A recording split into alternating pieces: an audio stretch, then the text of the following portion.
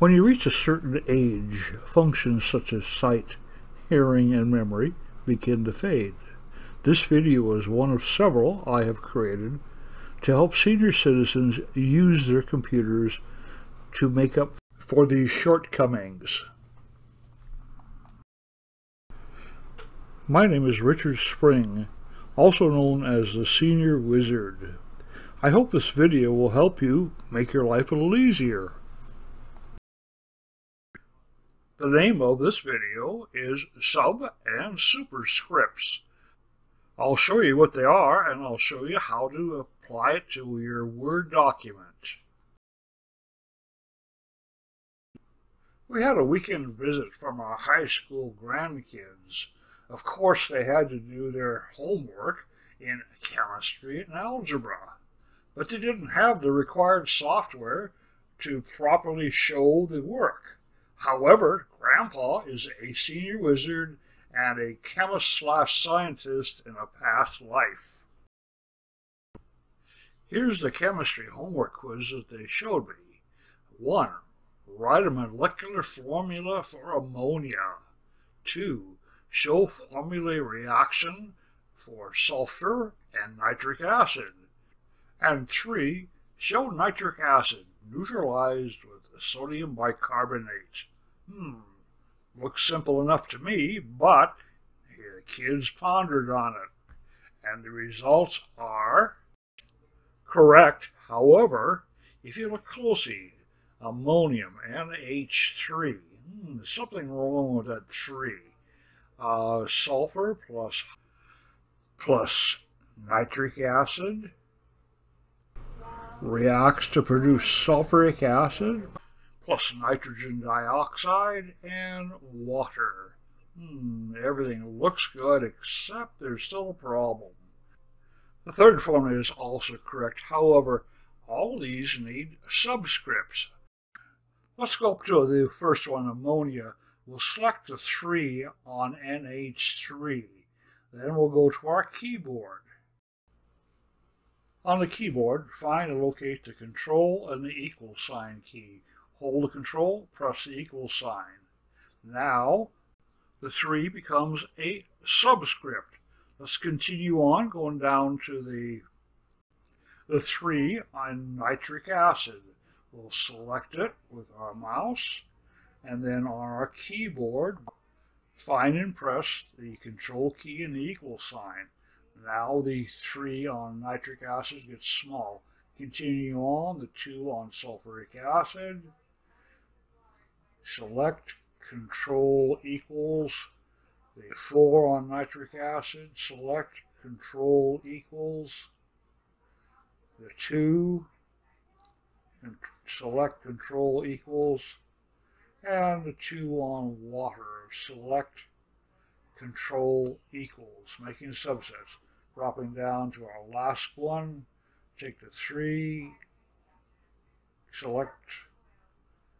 take the 3 on nitric acid, select it, control equals, and continuing on.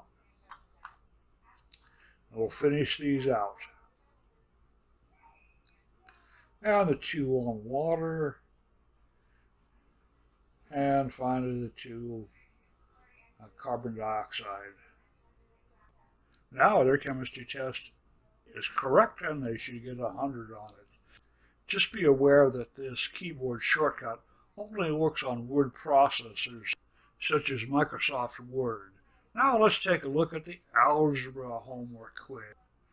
Show Pythagorean theorem for the hypotenuse of a right triangle. Oh, I remember that. Show formula for the difference of 2 squares.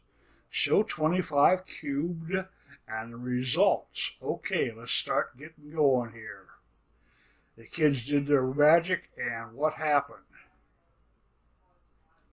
The results were correct, except C2 should be C squared, A2 should be A squared, and so on. We need superscripts. So select the first 2, and then on your keyboard find Control, Shift, and the equal sign. Press all 3. The results are a superscript. Now select the 2 under the A, Control Shift equals, the 2 under the B, Control Shift equals. Continuing to the second problem, select the 2 on A, make it A squared, the 2 on B, make it B squared, and then finally let's go down to the third one. Show 25 cubed in the results. It is not 253, it's 25 cubed. So we can make it a superscript. That is mathematically correct. Now this should get 100 on the math test. Well, I was able to solve the grandkids' problem, but what else could you use super and subscripts for? If you wanted to show somebody what today's temperature was, the degree sign isn't correct. I used a small letter O and made it a superscript. Highlighted it, Control Shift Enter. If you're making a formal paper or document, you may need to add footnotes or references. Again, you select a small letter T, make it a superscript, and then the number 1 in brackets, select it, make it a superscript. Now, normally on a word processor, if you type second, third, or fourth, it'll automatically add the superscript designation to second, third, and fourth.